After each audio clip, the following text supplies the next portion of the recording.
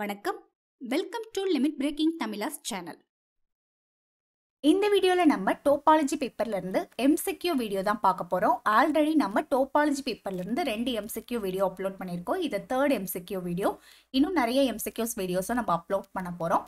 இந்த வீடியோ தான் நம்ம சேனலில் நீங்கள் பார்க்கக்கூடிய ஃபஸ்ட்டு வீடியோனா இந்த வீடியோ ஃபுல்லாக பாருங்கள். இந்த வீடியோ கண்டிப்பாக உங்களோட காம்படிட்டிவ் எக்ஸாம் ப்ரிப்பரேஷனுக்கு யூஸ்ஃபுல்லாக இருக்கும். அப்படி யூஸ்ஃபுல்லாக இருந்துச்சுன்னா நம்ம சேனலை சப்ஸ்கிரைப் பண்ணிக்கோங்க. அப்போ தான் அடுத்தடுத்து வரக்கூடிய வீடியோஸ் எல்லாமே நீங்கள் மிஸ் பண்ணாமல் பார்க்க முடியும். ஓகே, இப்போ நம்ம ஒவ்வொரு MCQவாக பார்க்கலாம். First MCQ பாருங்க. Script or with useful topology is 4 option கொடுத்திருக்காங்க. Set of all real numbers with useful topology or standard topology.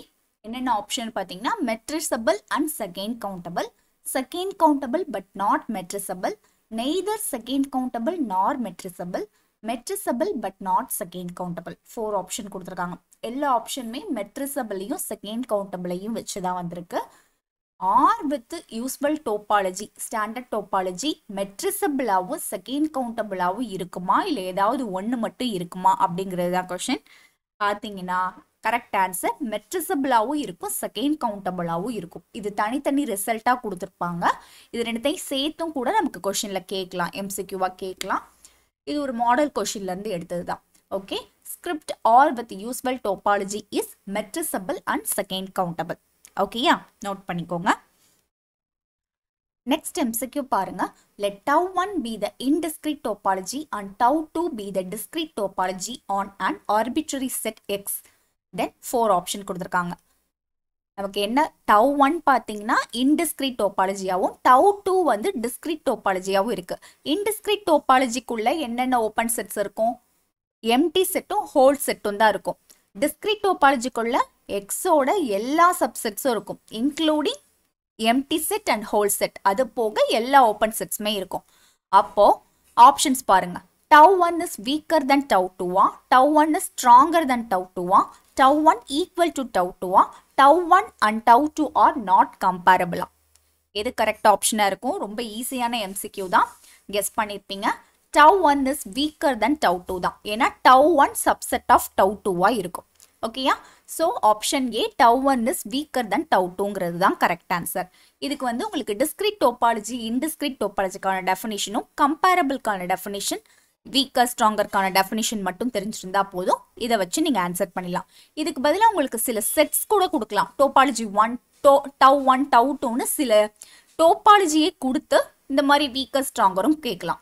ஓகேயா, சொல்றது புரியும்னு நினைக்கிறேன். இதுக்கு வந்து நீங்க பேசிக்கா இதோட டெஃபினிஷன்ஸ் மட்டும் தெரிஞ்சிருந்தா போதும். ஓகே, நெக்ஸ்ட் MCQ பாருங்க. The topological space in which all the subsets of the underlying set X are open is called. 4 option கொடுத்துருக்காங்க. அகெயின் ஒரு சிம்பிளான MCQ தான். The topological space, ஒரு டோபாலஜிக்கல் ஸ்பேஸில் எல்லா சப்செட்டுமே, ஆல் த சப்செட்ஸுமே ஓப்பனாக இருந்துச்சு அப்படின்னா அந்த டோபாலஜிக்கல் ஸ்பேஸை என்னன்னு சொல்லுவோம் அப்படிங்கிறதா கொஷின். ரொம்ப சிம்பிள் தான், டிஸ்கிரீட் டோபாலஜின்னு சொல்லுவோம் இல்லையா. ஸோ ஒரு ஸ்டேட்மெண்ட்டோ ஒரு டெஃபினேஷனை அப்படியே மக்கப் பண்ணாமல் அது மீனிங் அண்டர்ஸ்டாண்ட் பண்ணி கான்செப்ட் புரிஞ்சுக்கிட்டீங்க அப்படின்னா எப்படி கொஷின் மாற்றி கேட்டாலும் நம்மளால ஆன்சர் பண்ண முடியும். ஸோ இது ஒரு சிம்பிளான MCQ தான். ஓகே, நெக்ஸ்ட் MCQ பாருங்க. The set which is the intersection of closure of A and closure of X minus A is. 4 option கொடுத்துருக்காங்க. என்ன கேட்குறாங்கன்னு பார்த்தீங்கன்னா A க்ளோஷருக்கும் X minus Aயோட க்ளோஷருக்கும் இன்டர்செக்ஷன் எடுத்தோம்னா கிடைக்கக்கூடிய செட் எதுவாக இருக்கும் அப்படிங்கிறது தான் கொஷின். ஓகேயா, இதுக்கு ஒரு டெஃபினிஷன் இருக்கு. ஆக்சுவலாக பவுண்டரி ஆஃப் எ செட்டோட definition, A க்ளோஷரையும் X minus Aயோட க்ளோஷருக்கும் intersection எடுத்தோம்னா கிடைக்கக்கூடிய செட் வந்து boundary of a set, so ஏன்னு சொல்லுவோம். ஓகேயா, பவுண்டரி ஆஃப் எ செட்கான டெஃபினிஷன் தான் இது. A closure intersection X minus A closure equal to boundary of a set A. Okay, so option C boundary of ஏங்கிறது தான் கரெக்ட். ஓகேயா, note பண்ணிக்கோங்க. Next MCQ பாருங்க. If closure A equal to X then 4 option கொடுத்துருக்காங்க. A closure equal to X அப்படின்றது எதோட definition? A is tense இன் எக்ஸ்ன்னு சொல்லுவோம். A க்ளோஷரும் எக்ஸும் ஈக்குவலாக இருந்துச்சுன்னா A இஸ் டென்ஸ் இன் எக்ஸ்ன்னு சொல்லுவோம். இது டென்ஸோட டெஃபினிஷன்லேயே வரும். A closure equal to X. இதில் நம்ம குழப்பறதுக்காக X is tense in A இது மாதிரிலாம் கொடுத்துருக்காங்க. ஸோ ஆப்ஷனை கரெக்டாக பார்த்து சூஸ் பண்ணணும். இது ரொம்ப சிம்பிளான MCQ தான். ஓகே, Next MCQ பாருங்க. Consider the statements. Statement 1. Script OR with useful topology is second countable. Second, OR with semi-open interval topology is not second countable. Second countable கான definition நமக்கு already தெரியும். Script OR with useful topology is second countable சொல்லி நம்ம first ஒரு MCQல நம்ம பார்த்திருந்தோம். Metriciable and second countable. So இதை வச்சே நமக்கு சொல்லிடலாம். Statement 1 வந்து ட்ரூன்றது நமக்கு தெரியும். Statement true or false அப்படின்னு யோசிக்கணும். Script OR with semi-open interval topology is not second countable கொடுத்திருக்காங்க. Actually, script OR with semi-open interval topology second countable தான். Not second countable கிடையாது. Not second countable கொடுத்திருக்கிறதுனால இந்த statement false. ஓகேயா? So, statement 1 true, statement 2 falseங்கிறது தான் correct. ஏன்னா இதில் வந்து ஃபால்ஸாக கொடுத்துருக்காங்க. நாட் செகண்ட் கவுண்டபிள்னு கொடுத்துருக்காங்க. ஆக்சுவலாக script OR with semi open interval topology second countable தான். ஓகேயா? ஸோ கொடுத்துருக்கதை நல்லா ரீட் பண்ணி அண்டர்ஸ்டாண்ட் பண்ணிவிட்டு அதுக்கப்புறம் ஆன்சர் பண்ணணும். ஸோ ஆன்சர் வந்து option A. Statement 1 is true, statement 2 is false. Okay, தெரியலன்னா நோட் பண்ணிக்கோங்க. Okay, which of the following are not sufficient for a function to be homeomorphism? என்ன சொல்றாங்கன்னா ஒரு ஃபங்க்ஷன் ஹோமியோமார்பிசமா இருக்கிறதுக்கு நாட் சஃபிஷியண்டா இருக்கக்கூடிய கண்டிஷன் என்ன கொடுத்துருக்க கண்டிஷன்ல அப்படின்னு. நாட் சஃபிஷியன்ட்னா போதுமானதா இல்லாதது. ஓகேயா? சஃபிஷியன்ட்னா போதுமானது, போதுமானதா இல்லாததை நம்ம சூஸ் பண்ணணும். ஓகேயா?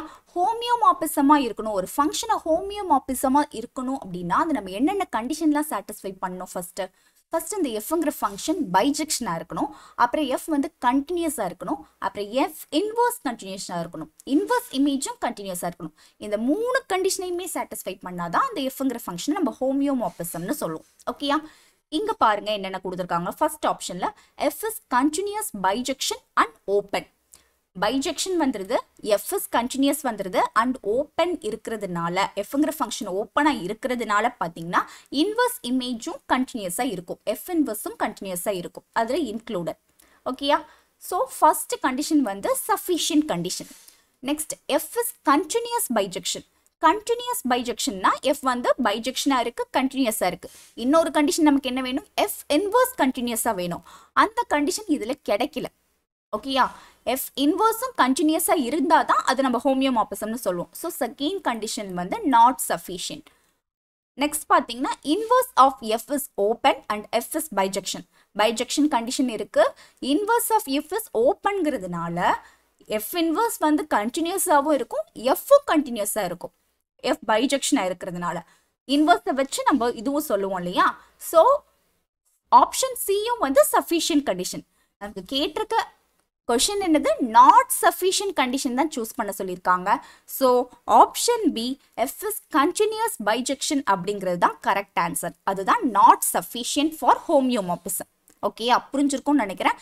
கொடுத்துருக்க ஒவ்வொரு வேர்டும் இம்பார்ட்டன்ட். பார்த்து சஃபிஷியன்ட் கேட்டிருக்காங்களா, நாட் சஃபிஷியன்ட் கேட்டிருக்காங்களா, ஃபால்ஸாக கேட்டிருக்காங்களா, நாட் ட்ரூன்னு கொடுத்துருப்பாங்க. சில இதில் ட்ரூன் கொடுக்காம நாட் ட்ரூன் கொடுத்துருப்பாங்க, ஃபால்ஸ்ன்னு கொடுக்காம.